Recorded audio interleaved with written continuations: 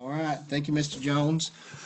Happy beer, wine, apps, and Zoom night, everyone. Robert, thanks for having me. Kevin, thanks for having me. We're excited at the opportunity to work with you guys on the Backwoods Adventure side of things, as well as on the retail side, and really tickled to partner with you.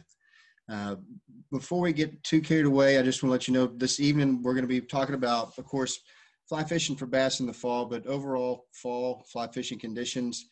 I'm going to be focusing more on fishing Texas rivers. This scenario is going to be primarily the BWAZs, but we'll use it as an example that you can carry forward to hit your favorite fishery with. Um, Fish in the fall, we're going to again talk about the river flows. We're going to talk about bait selection, and then briefly at the end, we're going to talk about the Texas fly fishing for bass class in Central Texas, like Robert discussed. Before we get too far in, they've encouraged me to give you a little bit of information about myself. Ben Tabor, Fatties on the Fly, and Fatties Guide Co. We started this company about 4 years ago. I was born and raised and grew up on a ranch in between Granbury and Glen Rose, just southwest of Fort Worth.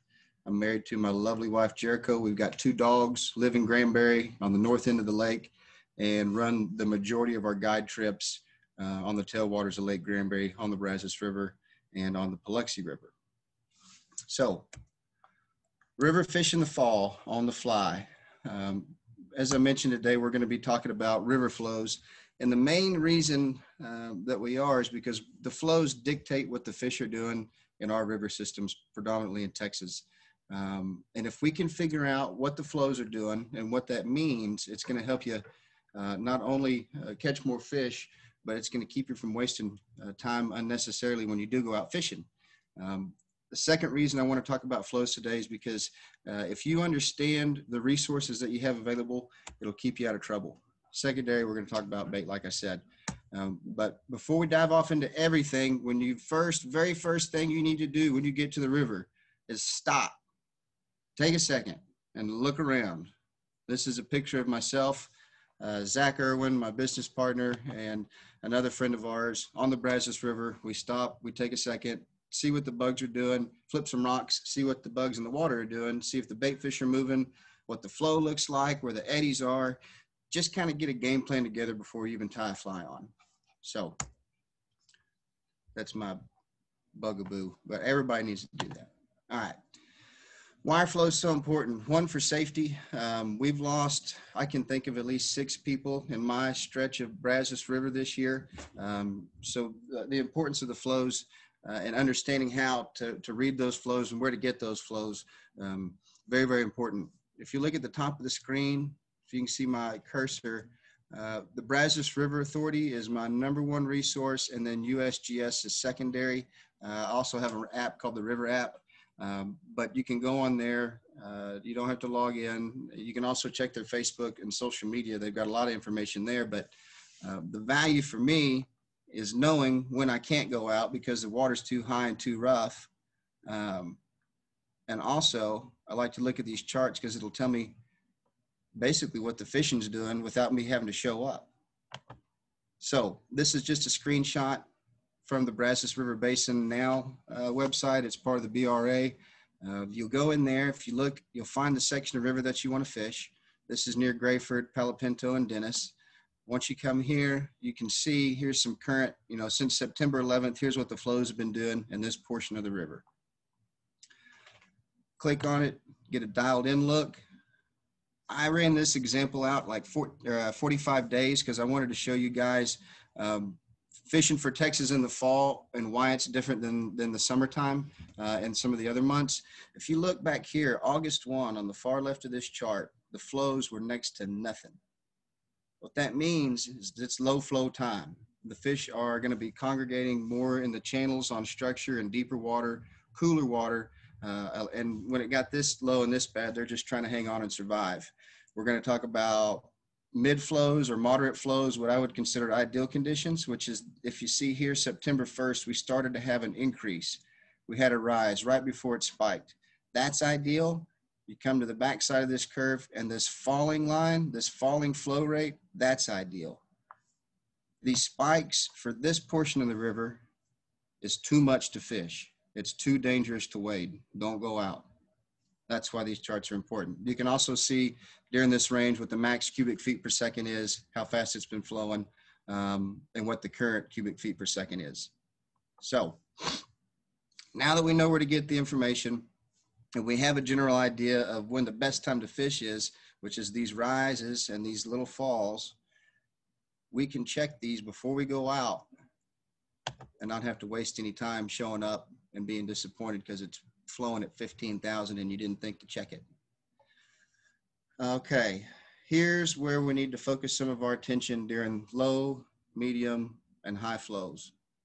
During the low flow portion of the year, the summer, for us this year, it was end of July and all of August.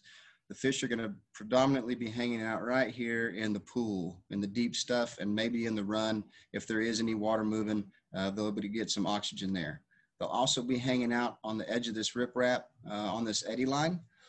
Again, they can get to deeper, cooler water, but they can still hunt and look for bait along these rocks. If we go back to the map, and we look at moderate conditions or what we call ideal flow, and look here, when they're at ideal flow, that means that the water's still manageable. We can still wade in it, but it's moving enough to get the fish active and get them excited. It's bringing oxygen to them. This higher flows are going to be bringing them bugs, which brings in bait, which brings in big fish, and we're going to slide in right behind them right here at the end of the riffle and above the run. This is primarily where the fish are going to be hanging out, not just largemouth, but striper, sand bass, drum, gaspergoo, you name it. So primo conditions, focus your efforts right here. And then as we get to high flow conditions, don't wade it, don't get in the water, but you can still find these little pockets and these little eddies where the water's spinning back on itself, back upstream, and that's where the fish are going to be hanging out primarily when the flows are, if you see on the far right side of the chart, really, really heavy. Okay, moving on. Here's an example of the graphic I just showed you, a real life example. This is what we'd call the riffle. Right here is going to be your run. Your deep pool comes over here, and your eddies, once the flows get up, are going to form in this pocket here, and they're going to form in this pocket here. So right now, this is a low flow image. Those fish are predominantly going to be hanging out on this cut bank in the deeper pool. Right now, the flows are so high, this is probably 6 feet underwater, and we're not fishing. Be safe, please. All right, here is an image I included for a little bit of virtual scouting. When you guys are looking on your phones or on your computer at the flows, go ahead and look at aerial. Start identifying some structure that you want to fish. Be looking for where the mouth of a river, the mouth of a creek meets the river. That's going to deposit bugs, bait. It's going to deposit silt, which will create pockets and more structure for you to fish. But this is a really, really good section of what I like to fish on the rivers. It's got everything. Okay.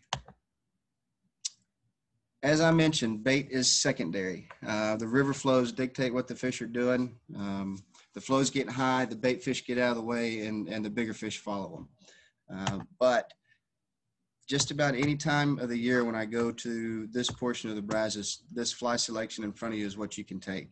You can fit most of it in a small pocket fly box and take it with you and feel confident that you're going to have what you need.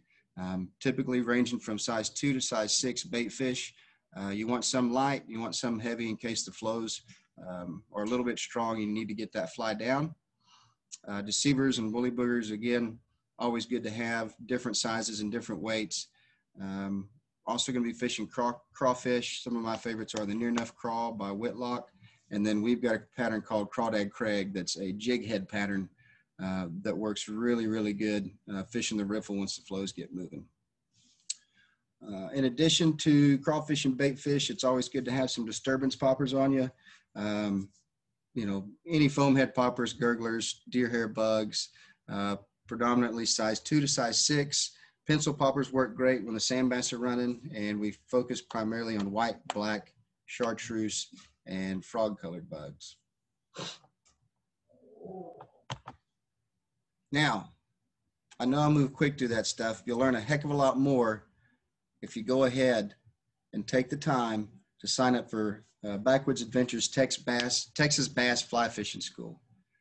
It's going to be, let's see, 2 nights, 2 days. The first night, we're going to be having a fabulous meal. Your accommodations are included in this package. You're going to have myself and the rest of the Fatties guide team there answering questions, giving you one-on-one help that you need. I believe Friday night, we're going to join you guys for dinner, me and the rest of the guides, and get a feel for you, ask you some questions, and really kind of dial in exactly what you hope to gain from this experience.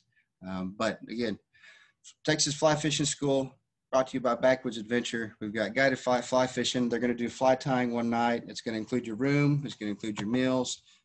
Expect to learn something. We're going to take some time Saturday morning before we hit the water to stop, pay attention, and see what in the heck's going on before we tie our flies on. This all comes back to reading your water and bait selection. So we'll focus on that briefly that morning, turn you loose on the water. I know everybody's going to be there to catch some fish, and we don't want to keep you off the water. It's hard to instruct somebody or educate somebody when there's a big body of beautiful fishy looking water right behind them. So we won't educate the tar out of you, but you will learn something. If you've got questions, reach out ahead of time as well. Expect some great fishing. Expect some top-of-the-line kayaks. Expect top-notch bass on the fly at 5-star private body of water. This is a beautiful, beautiful ranch and a beautiful piece of private water. I think it's just over 100 acres. It's got all the structure that you want. It's got rock piles. It's got stumps. It's got a creek that feeds into it. It's got a spillway. It's nice. And again, great accommodations, great company. What to bring?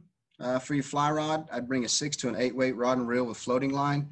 If you don't have any, Backwoods has got you. I'd bring 2X and no X leader. I'd bring fluorocarbon tippet. I'd bring 2X and no X again.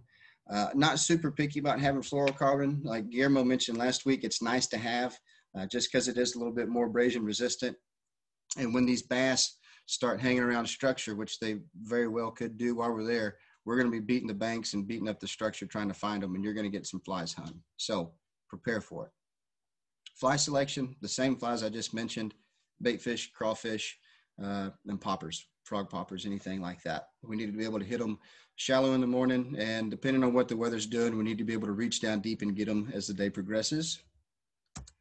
Other things to bring: polarized sunglasses, some UPF, SPF gear. It's Texas, so it could be 60 that morning or it could be 98. It's hard to say. Pay attention to the weather, dress accordingly. I'm a layers guy, but always have pants, or at least some pants that you can turn into shorts in case you get hot. Bring some bug spray, sunscreen, rain gear, just in case. If it gets crummy, we won't fish in it. Safety is number one. And then bring some footwear that you can get wet. Chacos, Tevas, some flats boots. If you don't have any of that stuff, you can pick it up at Backwoods in Fort Worth or in Oklahoma City.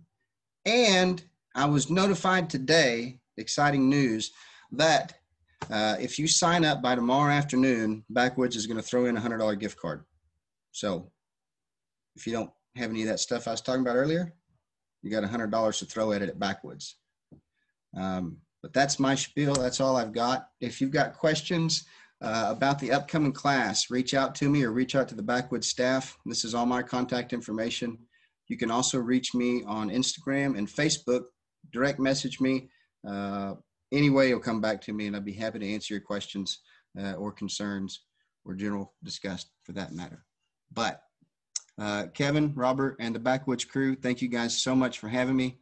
I can't tell you how much we appreciate the opportunity to present tonight, as well as educate some of the Backwoodies at the upcoming Texas Bass on the Fly School. If I remember correctly, it's $8.95, but check out Backwoods Adventures. They'll get all the details for you, or check on my post. Thank you, guys. Thanks for tuning in, and happy beer, wine, appetizers, and Zoom night. Thanks, Ben. Great job. Appreciate you. You bet, pal. Have a good evening. You too.